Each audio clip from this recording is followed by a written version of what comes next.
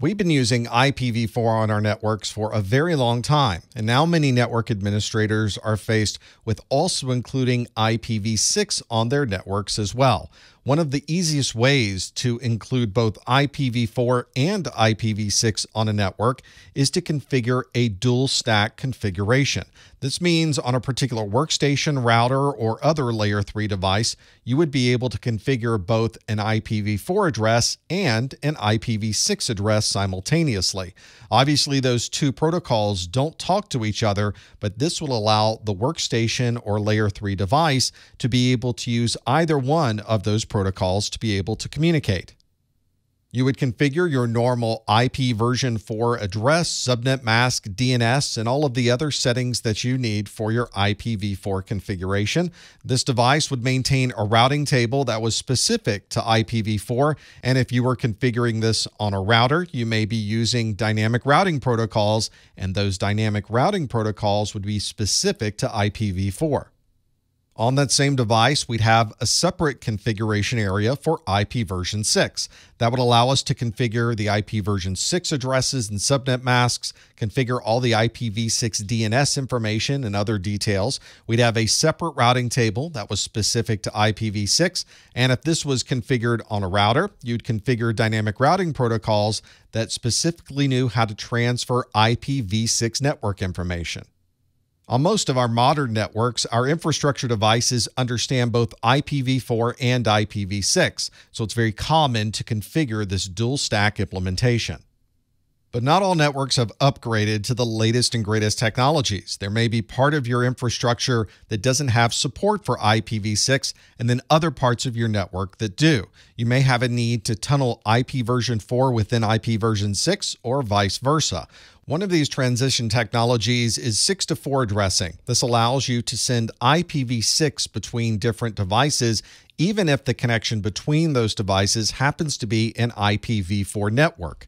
This is one that requires relay routers on both ends of the conversation, and it uses IP protocol 41 to identify these special packets that contain IPv6 information.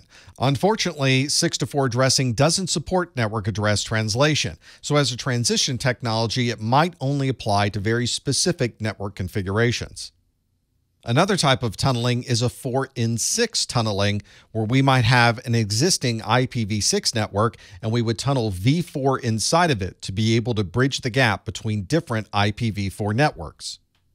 One way that many people are starting to use IPv6 is through a Teredo tunnel. You're able to tunnel IPv6 through a network address translated IPv4. It's a very common configuration on most people's networks. This allows you to use IPv6 end-to-end, and you wouldn't have to do any special configurations on your IPv4 routers. This is designed to be a temporary workaround until IPv6 can be used natively on your network. Teredo is commonly used with Microsoft operating systems, but everyone else can also use the same type of functionality using Miredo. This is an open source version of Teredo that you can run on Linux, Mac OS, and other operating systems. We learned in an earlier video that one of the big advantages to IP version 6 is we didn't have to worry about broadcasts anymore, but we still have the requirement of having devices find other devices on the network. To be able to do that, we use NDP, or the Neighbor Discovery Protocol, with IP version 6, and it uses multicasts instead of broadcasts. For example, in IP version 4, we have the Address Resolution Protocol, which uses broadcasts to find other devices' MAC addresses. We have a similar functionality in IP version 6 using NDP, and it's called the Neighbor MAC Discovery, which effectively performs the same function as the ARP that you would use in IPv4.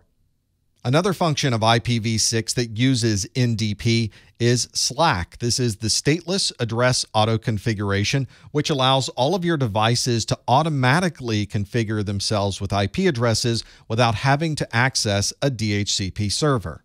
NDP is also used for DAD, or Duplicate Address Detection, in IPv6 that allows these IPv6 devices to make sure that duplicate IPs are not being used on the network. And another function of NDP is the ability to find routers that might be on your network. We do that by using router solicitation and router advertisement features of the Neighbor Discovery Protocol. Here's how the Neighbor Discovery Protocol uses this router solicitation to find routers on the network. On this network, we have a workstation and we have a local router. But at this point, the workstation doesn't know where that router happens to be. So it sends an IPv6 multicast, which is FF02::2, which is a router solicitation to all IP version 6 routers.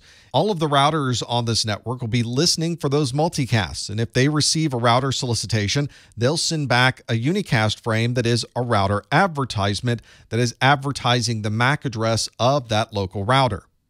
IPv6 routers will also occasionally send unsolicited router advertisements, and they send those to the multicast destination of FF02::1.